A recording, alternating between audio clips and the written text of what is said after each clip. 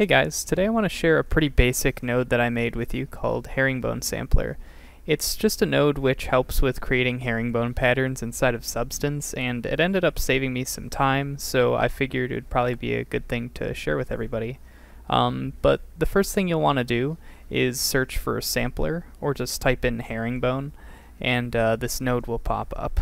So once you have it placed, you'll probably notice that the parameters all look super similar to a tile sampler with the addition of a couple more features. And that's because this whole node is based off of a couple tile samplers basically. So we have all of our standard inputs here that you'd normally have, and you can also plug in a custom input if you want for getting like specific variations in your bricks if you want to. Then down here, just X and Y amount, pretty standard stuff from just the tile sampler again.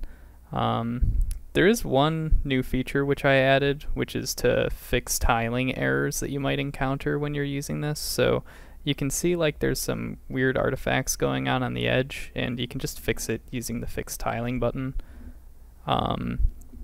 There's also this X and Y size here.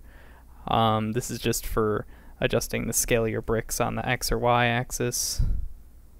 And then there's just global scale right below it as well.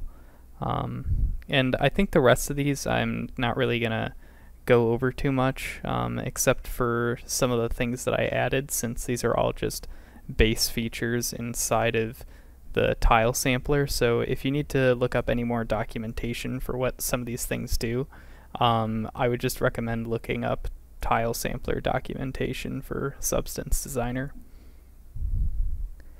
And one other thing in here is the pattern rotation, or sorry, image rotation multiplier, and that just rotates the pattern seamlessly.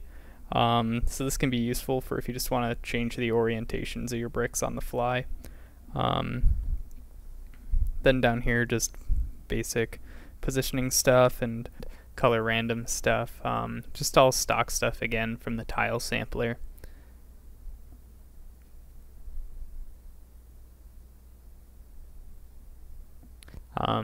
There's also a feature I added for enabling a flood fill output. This is just kind of useful for if you don't want to create a flood fill node. You can just hit that button and then just start plugging this into all your flood fill nodes.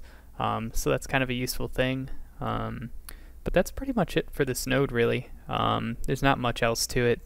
I'm also going to leave a link to a bunch of different learning resources that I used. There were some awesome videos that I watched from Josh Lynch, and some on YouTube, and even some stuff that I referenced on Stack Overflow. So I'll leave all those learning resources available to you guys if you want to learn how to do something like this on your own. But with that, that's pretty much it. I hope that you guys have a great rest of your day, and I'll see you around.